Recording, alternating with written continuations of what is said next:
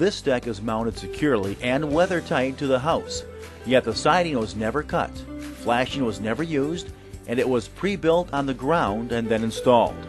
It was built the easy way by using the patented Stratton Bracket. The Stratton Bracket is a unique and simple idea. It's easy to use and it's been proven to work in all types of climates. Most building codes require 1/2 inch bolts when attaching a deck ledger to the side of a house, so depending on the home's type of exterior, the fastening method will vary. When installing the Stratton Bracket against vinyl, wood, aluminum, or steel siding, drill a pilot hole through the siding and into a joist, header, or stud. For brick and other types of masonry, drill a hole large enough to accept the type of fastener that you are using. Dab some caulk into and around the hole. Bolt the Stratton Bracket firmly to the house. The caulk will ooze out around the Stratton Bracket and the bolt, providing a weather-tight seal. It's that easy. Now, if conditions allow, build the frame on the ground, which is quicker and easier than conventional framing, or for larger decks, build the frame in sections. If the weather is bad, build your deck sections in the garage or shop, and then carry the sections out and set them in place.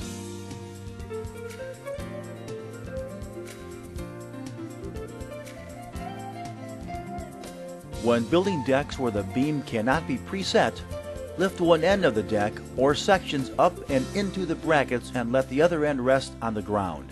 Now, before we raise the outer end of the frame, we'll need temporary supports to hold it until the beam is set. To make a support, bolt a Stratton Bracket to the end of a 2x4, but not too tight, so that the bracket can rotate freely. Place the temporary support under the frame and hook the Stratton Bracket under a joist. As the deck is raised to a near level position, the other end of the deck will slide into the brackets mounted on the house. The 2x4 will swivel down and support the deck. Adjust the temporary support so that the deck becomes level. Now measurements can be taken for the height of a beam. We have pre-assembled the beam and post, which again is the easier way. So now we mark our beam posts and cut them to length. Raise the pre-assembled beam up and into place. Then anchor it to the deck and also to the post shoes. Check the deck for square. If it needs to be adjusted, the Stratton Bracket will allow you to shift the ledger.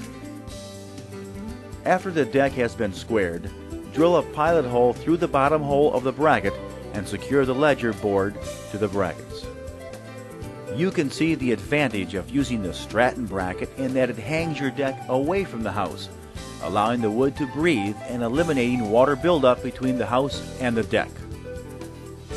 This particular deck will have angled corners, so we'll need to add the 2 outside joists, lay out the angles, make the necessary cuts, and we'll be ready for decking.